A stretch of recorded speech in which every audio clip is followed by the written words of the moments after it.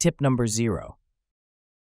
Always know if your function is supporting async loop down to the deepest function or if it runs in the thread pool. The first function runs in the thread pool because there is no async keyword in front of it. Use it in case when whatever code you are using does not support async await. FastAPI will run this function in thread pool. The second function runs asynchronously with async keyword. You must take special care to make sure that all the function that this function calls are asynchronous and are awaited.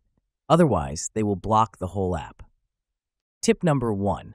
There are actually only 40 threads available in the thread pool. If you use all of them, the app will be blocking until more are available. To change this limit, you can use the following code.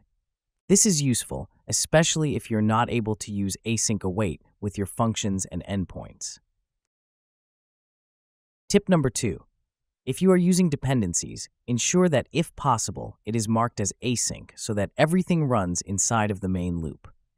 If you don't do this, the dependency function will run in a new thread, which will slow down the performance of your app.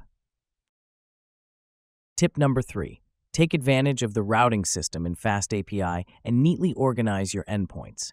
You can add tags, specify group-wide prefix or dependencies, which is useful in many cases, such as protecting certain endpoints with authentication. You can also mark certain routes as deprecated, which will make them look distinct in the API documentation overview. Tip number 4. When deploying a FastAPI app, you can choose to run the app with multiple worker processes by specifying the workers option in FastAPI run command.